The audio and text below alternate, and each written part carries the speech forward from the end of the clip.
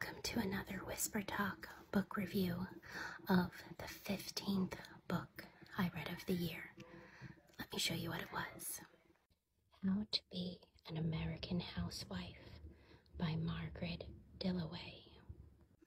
A lovely TikTok friend bought this for me off of my Amazon wishlist, and I had it on there for a while simply because I had not read an historical fiction about this topic. It's not that I wasn't familiar with the concept and the topic, but I hadn't read anything about it. It's about Shoko, and I'm so sorry if I'm mispronouncing this wrong, but she is the oldest child of a Japanese family during World War II, and the second oldest is her brother. But of course, during this time and in this culture, boys are supreme, even if they're not the oldest. And Shoko, in hopes of living a better life and getting out of Japan, marries a GI soldier, and her brother, Taro, disowns her, does not agree with her choices, and goes on with life as if she doesn't exist. And when she moves to America, she's the only one in her family who does so. So she's extremely removed from what's going on in her family regarding her mother, father, younger brother, and younger sister, Shuki, if I'm pronouncing that correctly. When she comes to America, she's completely unfamiliar with the expectations on her as a housewife. So her American husband gives her a book entitled How to Be an American Housewife, which is geared for Japanese women who have come over after marrying an American man, and how they can assimilate into society and what needs to be left behind of their culture and what of their culture still is acceptable. And it has things in there from recipes to how to raise your children, to your role as a housewife, and how to treat your husband, things like that. She has 2 children with her husband, a son and a daughter, and her husband was in the medical field, but his career never took off, and their life financially is on the lower end, and her children seem to live lackluster lives, and she blames herself and how she raised them, and Shoko blames herself. And we just see, even 50 years later, the difficulty she has living in America. She's used to it, but not used to it, and it often feels like her and her husband, even after half of a century, are still strangers to one another. They're used to each other's tics and habits, but how each other's cultures are still seems to be shocking to them. Their son is presented as a failure, and it's because Shoko feels, because the book, How to Be an American Housewife, said raise your son as you would in Japan, and she feels that doesn't work in America.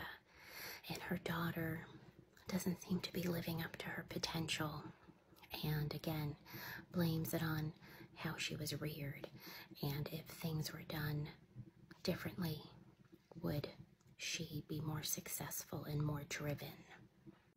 Of course, the daughter feels like she could never live up to her mother's expectations, and we learn through Shoko's desire to go back to Japan due to her failing health to hopefully reconcile with her brother.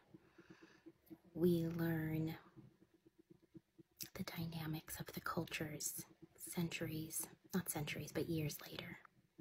Shoko is not deemed healthy enough to go to Japan, so she enlists her daughter and her granddaughter to go on her behalf and deliver a letter to her younger brother. And it's just so interesting. We get back and forth between World War II and present day and time in between. Just how much of a culture shock Japanese women went through when they came to America, when they married an American, specifically a GI soldier, in hopes of getting out of Japan and that life, or what the life was becoming post-war. And as a reader, I was getting frustrated in a good way, in a way you want to get frustrated when you're engaged in reading.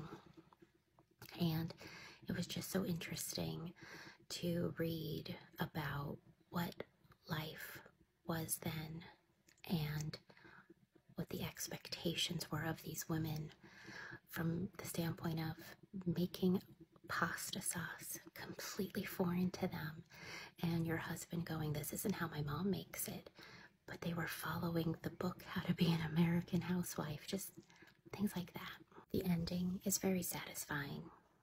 Everything wraps up, and I was not left disappointed. And I was disappointed to learn that How to Be an American Housewife, the guidebook that's spoken about in this book, isn't actually a real book. It's based on another book. The author's mother married an American man, and she was Japanese, and her husband gave her the book, The American Way of Housekeeping, and it was written in both Japanese and English, but the book was actually geared for domestic help, not housewives, but this woman used it as a housewife. And this whole story in concept is based on the author's mother, not necessarily the estrangement of family members, but just the concept of coming over to America from Japan, marrying an American whom you may or may not love in hopes of a better life. It was a little slow in the beginning, I will say that. It picked up tremendously when Shoko's daughter and granddaughter went to Japan.